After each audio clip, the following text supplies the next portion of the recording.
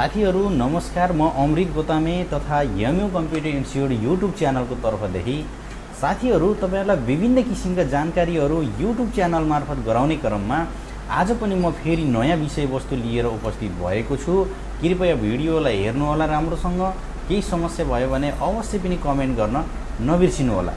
साथीहरु ढिला नगरिकन म तपाईहरुलाई आजको विषयवस्तुतर्फ लैजान चाहन्छु।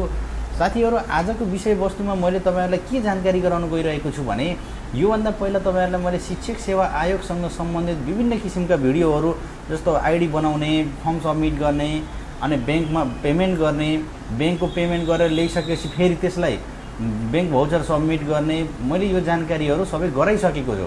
जब तपाईले बैंकमा पेमेन्ट गरेको भाउचर लिएर एन्ट्री गर्नुहुन्छ त्यसपछि तपाईको त्यो कन्फर्म भयो कि भएन त, अर्थात पक्का भयो कि भएन त।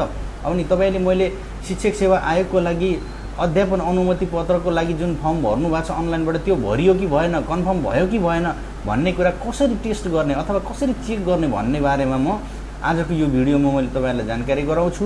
भिडियोलाई राम्रोसँग हेर्नु होला र आफ्नो तपाईले मेरो कन्फर्म भयो कि भएन भन्ने कुरा यो भिडियो हेरिसकेपछि एक पटक चेक गर्न नबिर्सिनु होला भनेर म अब तपाईलाई वेबसाइट तर्फ लैजान चाहन्छु चेक गर्नको लागि। साथीहरु तपाईहरुले TSC को वेबसाइट खोल्नुस्, www.tsc.gov.np गर्नुस् अथवा यो भिडियोको तल डिस्क्रिप्सनमा पनि मैले लिंक राखेको छु, त्यसलाई ओपन गर्नुस्। अनि त्यसलाई ओपन गरिसकेपछि अब यसरी आउँछ र यहाँ तपाईले के गर्नुस् भने अनलाइन एप्लिकेसन क्लिक गर्नुस्। अनलाइन एप्लिकेसन क्लिक गरिसकेपछि यसलाई स्क्रल डाउन गर्दै जानुस्।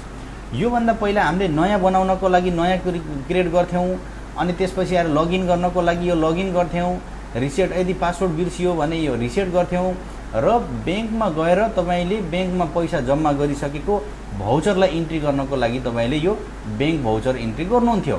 त्यसको लागि मैले तपाईलाई यहाँ कुनै एउटा क्लाइन्टको युजरलाई लगइन गरेर देखाउँछु। यसलाई राम्रोसँग हेर्नु होला। यहाँ मैले तपाईलाई एउटा क्लाइन्टको देखाउन गइरहेको छु। ल हेर्नुस्, यो एकजना क्लाइन्टको हो। अध्यापन अनुमति पत्रको लागि जुन अब उसले फर्म एप्लाई गरेको छ, यो एउटा क्लाइन्ट हो। उनको नाम यो हो अनि उनको फोन नम्बर यो हो, अनि त्यसपछि आएर उनको यो जुन यो एप्लिकेसन आईडी यो हो र उनले बैंकमा पैसा जम्मा गरिसकेपछि कारोबार संकेत नम्बर उनको यो हो भने अब मैले यसलाई इन्ट्री गर्ने तरिका त तपाईहरुलाई पहिले सिकाइसकेको छु। यो भन्दा अघिल्लो भिडियो यदि हेर्नु भएको छैन भने एकपटक फेरि राम्रोसँग त्यसलाई हेर्नु होला।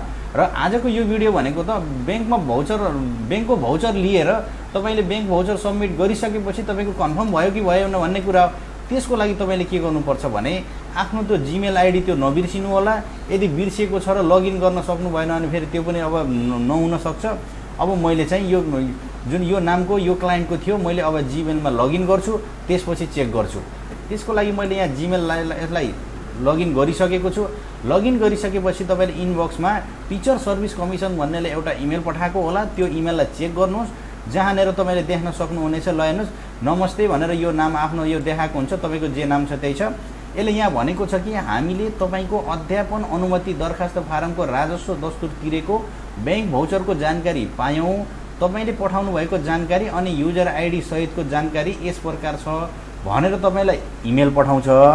यदि यो इमेल तपाईको इमेलमा आएको छ, मेल बक्समा आएको छ भने तपाई ढुक्क हुनुस् कि तपाईको अध्यापन अनुमति दरखास्त फारमको त्यो ओके छ। अब तपाईले के गर्दा हुन्छ भन्दा एक्जामको लागि तयारी गर्दा हुन्छ। अनि यसले अझै यो राखेको छैन र किनकि अब हाम्रो 29 गतेसम्मको नर्मल दस्तुर र 4 गतेसम्मको यो डबल दस्तुर तिरेर अनलाइन फर्म भर्ने सुविधा यो शिक्षक सेवा आयोगले दिएको छ। त्यसो हुँदाखेरि अझै यहाँ हाम्रो यो एडमिट कार्ड अझै राखेको छैन र जब एडमिट कार्ड राख्छ त्यसको पनि मैले भिडियोहरु तपाईलाई बनाएर यसरी यो एडमिट कार्ड निकाल्ने भनेर पनि जानकारी गराउने छु। आजको यो भिडियोमा मैले तपाईलाई देखाउन खोजेको कुरा के हो भने तपाईले जब शिक्षक सेवा आयोगको लागि फर्म भर्नुभयो अनि फर्म भरिसकेपछि बैंकमा गएर पैसा जम्मा गर्नुभयो अनि बैंकको पैसा जम्मा गरेको भाउचर लिएर तपाईले सबमिट गरिसकेपछि त्यो ठीक छ कि छैन भनेर चेक गर्ने तरिका मैले यहाँ तपाईलाई देखाउन खोजेको हो।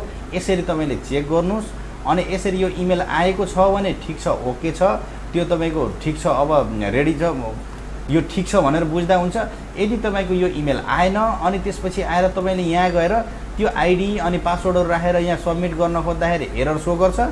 अनि त्यसपछि उसमा इमेल आएको छैन भने बुझ्नुस् कि तपाईको त्यो बैंक भाउचर सबमिट भएको छैन।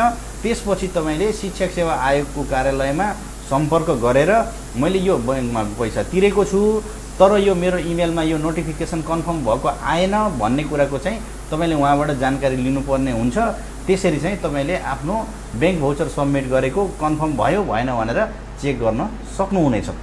साथीहरु तपाईहरुलाई आज मैले यो सानो जानकारी गराउन खोजेको हो किनकि एकजना साथीले मलाई कमेन्टमा लेख्नु भएको थियो कि यो मेरो यस्तो मेसेज आछ यो के भएर होला के हो भयो कि भएन भन्ने कुरा उहाँले मलाई सोध्नु भएको थियो अनि त्यो देखिसकेपछि अरु साथीहरुलाई पनि यससँग सम्बन्धित जानकारी गराउँ भन्ने उद्देश्यले मैले यो सानो भिडियो तयार गरेको हो। यो भिडियो कस्तो लाग्यो जस्तो लाग्यो तपाईले त्यस्तै प्रतिक्रिया दिनु होला। तपाईहरुलाई केही समस्या भयो भने कमेन्ट गर्नु होला। सम्भव छ भने मैले उपलब्ध गराएको नम्बरमा कल गर्दा पनि हुन्छ र केही समस्या भयो त्यहाँबाट गर्न सक्नु भएन भने एनी डेस्क अथवा टिम भ्युअरको मार्फत तपाईहरुको त्यो समस्या मैले यहीँबाट पनि हेर्दिने कोसिस गर्नेछु भन्दै आजको म यो सानो यो भिडियोबाट अमृत गोतामे तथा यामी कम्प्युटर इन्स्टिट्युट युट्युब च्यानलको तर्फदेखि बिदा हुन चाहन्छु। धन्यवाद, नमस्कार।